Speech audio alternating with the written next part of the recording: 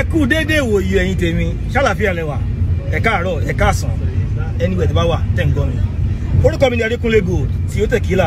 AG baby is your daddy or your baby bó bá ṣe like ẹ. Orí ètò yìí ló ń pè ní Adekunle ta ló bí ẹlẹ́jọ́.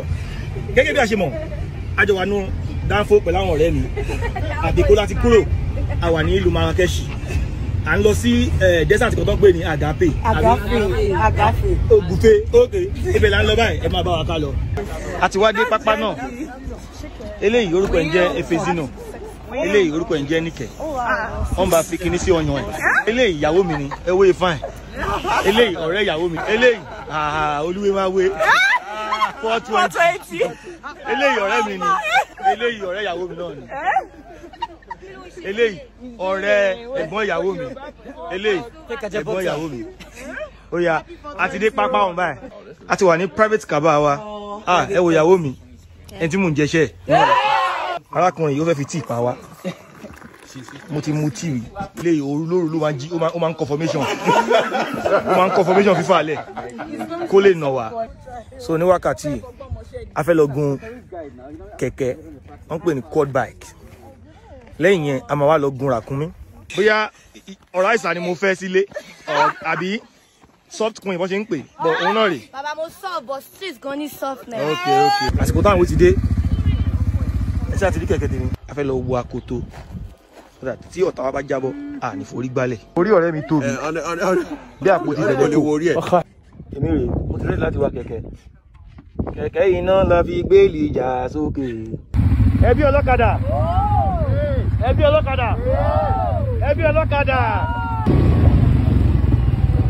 ní báyìí a fẹ́ lọ gun ràkúnmí a ti fẹ́ gun ràkúnmí wa lẹ́ẹ̀kọ̀ọ̀kan ó dàgbé tèmi lélẹ́yìí mo ti gun ràkúnmí mi o.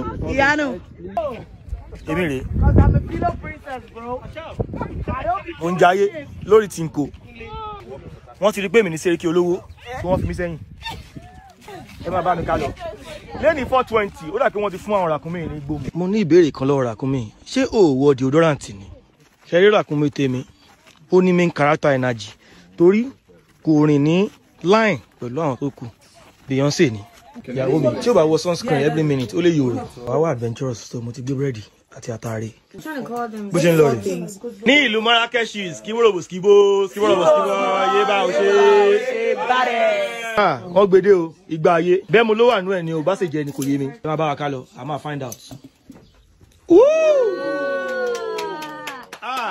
ọbẹ̀ tó dùn ṣọkọyọkọtọ. ní báyìí ẹ̀rọ jẹ́ round 2 ó dé tán ni wọ́n sọ di meat pie mo ti ń yó ọ̀yẹ́ jẹ́ oxlade kan sí ẹ wá wọ́n mora àti lo ó ti rẹ́ everybody wọ́n bá yẹ́lò nú ẹnu torí bèbí á ni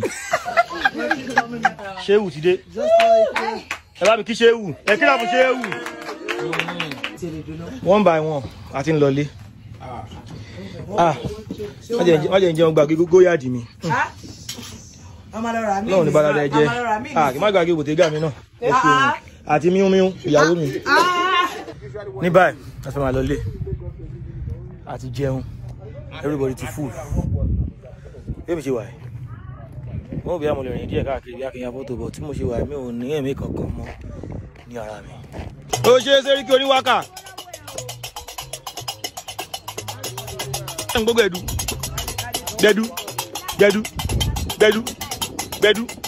gbẹdú ó ti ń jó ó ti mú ẹ ebe àdínì kídẹ ó yá fún wọn àmọ́ náà bè léèbù they know they see me kídẹ 1 by 1 àti ìwọ mọ́tò ilé ti tó lọ iléyá bí àrètí la gbé tó ń dánfò wa kí gbòòsà fọ mọ́ráyọ̀ gbòòsà ọmọ pẹ́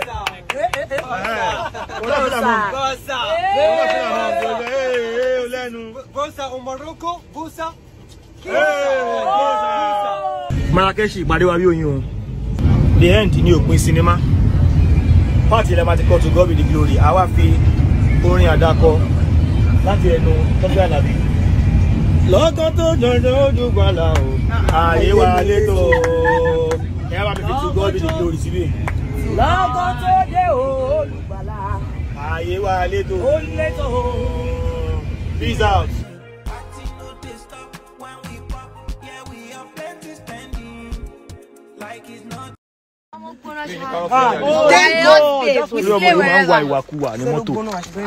Yeah, that's what I was. Wait.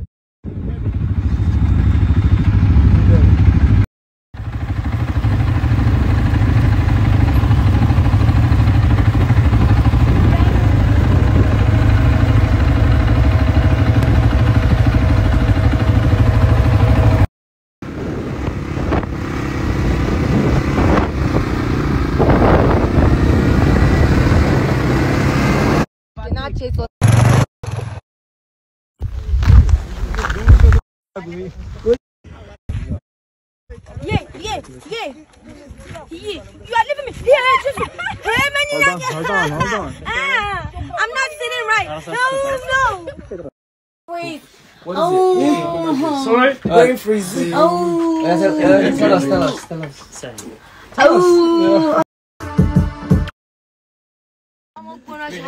Oh. Yeah, that's what I was. Wait.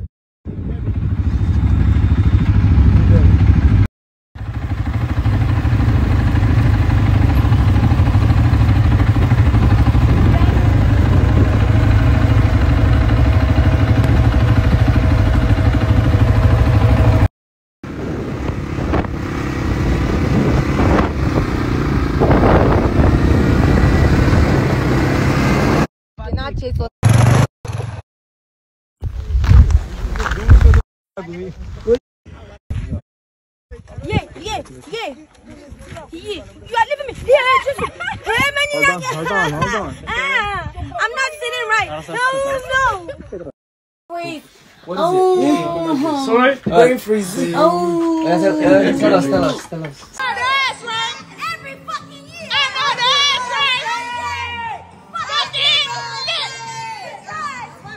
I'm motherfucking 35. Period. Fuck all the motherfuckers. Bet. And I love all my bitches. Bet. And all my niggas. Bet. Ow. Turn around. Close your eyes. Turn around. Don't What does that mean? What is that?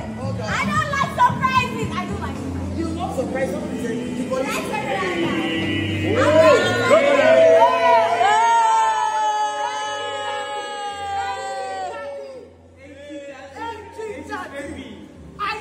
Party no they stop plenty.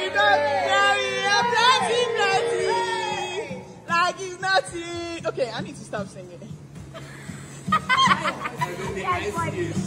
You got. I think you got. Can I have more? I saw my neck like bend.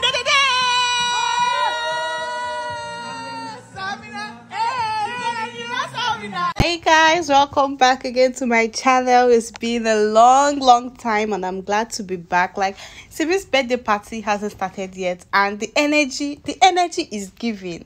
I'm super excited. I'm at home and it feels like I'm partying with her because it's going to be really fun. She went on a vacation with her friends, her family, her mom, daughter, husband, and then her crew members and some of her really close friends that if you follow Simi, you'll know that these people are always around her and her husband. So they went for a vacation and it's been amazing update. Yesterday they had a lovely time.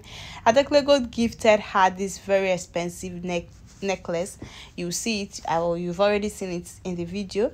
So that was his first birthday gift to her. I believe there are more things to come. The party is gonna be late, so you don't want to miss any of the updates. Subscribe to my channel. I promise it's going to be fun, entertaining, lovely, like you're gonna party with Simi and family, you know. So please don't forget to subscribe to my channel. Thank you for watching.